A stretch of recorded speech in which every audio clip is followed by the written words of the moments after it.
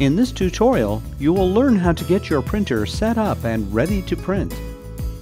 Do not bend cards or touch print surfaces, as this can reduce print quality. The surface of the cards must remain clean and dust-free. Always store cards in an enclosed container. Ideally, use cards as soon as possible after unwrapping.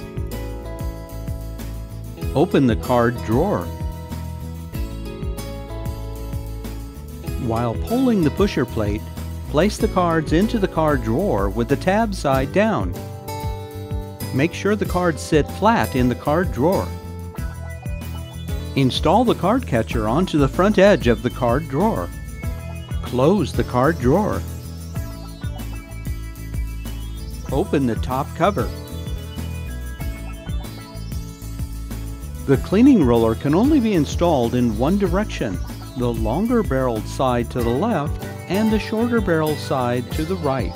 Do not force the cleaning roller into an incorrect position.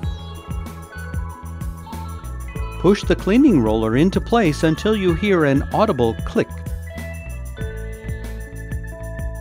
Install the ribbon by sliding the supply spool into the guide rails and toward the rear of the printer.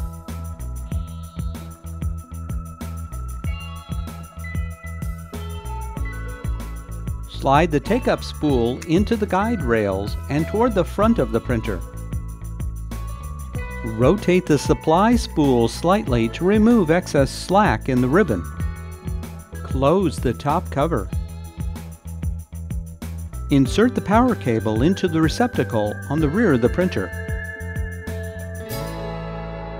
Connect the device side of the USB cable into the receptacle on the rear of the printer.